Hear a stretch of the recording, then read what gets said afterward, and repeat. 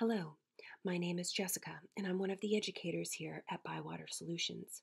In today's tutorial, we're going to show you how to set up the new system preference to automatically generate item information for order files. The first thing you'll want to do is log into your staff client.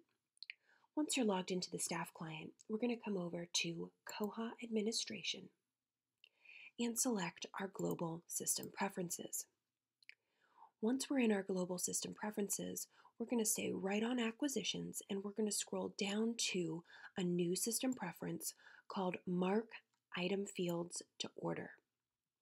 This new system preference allows us to map values for the new item records created from a MARC record in a staged file. So for example, if you're using Baker and Taylor or Ingram or Brodart or YBP to grab those MARC records from their website and bring those into Koha, this will let you create new item records from these specific fields. Now, when you set this up, this field will be empty. So what you'll want to do is use the following fields. Now down below, it will identify which fields you can use. Your home branch, holding branch, item type, non-public note, public note, shelving location, collection code, not for loan value, your copy note price, replacement price, or item call number. Now, we've used the 975 fields to identify those proper subfields that we want to map. So here you can see what you'll do is you'll identify the code first. So we've typed out home branch followed by a colon and then the field. So 975, we're using the dollar symbol to identify the subfield and then the A.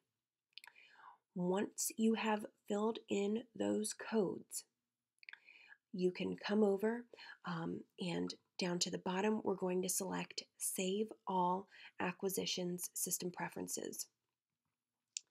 Now, the next step that you're going to want to do is go to your vendor's website. Again, whether it's Baker and Taylor, Ingram, Brodart, YBP, you'll want to log in and identify these proper item types, home branch, holding branch, and things like that. All of those fields have to be identified at your vendor's websites, whether they use a MARC template or a grid or some type of setup that lets you identify these fields. This will ensure that when you download and export those MARC records from your vendor's website, that they know that you're using those 975 fields. For step-by-step instructions on how to set this up, please visit bywatersolutions.com/blog for more information. This tutorial is a production of Bywater Solutions. My name is Jessica, and I'm an educator here at Bywater Solutions.